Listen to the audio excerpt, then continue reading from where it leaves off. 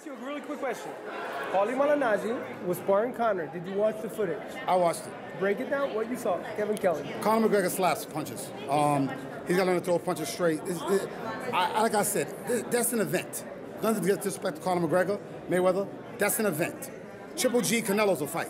There's a difference. If you know, you take a MMA fighter and you put him against a boxer, they're fighting one discipline. So think about it. It's like taking Kobe Bryant, putting him on a baseball field, or taking any other athlete, matter of fact, me playing basketball, okay? I mean, I may play decent in the streets, but I'm not NBA material. I think it's a great event. I give Conor McGregor credit. You know why? Very smart, taking a UC brand, crossing straight over to the top without having to work to earn it. Smart move, okay? Smart move.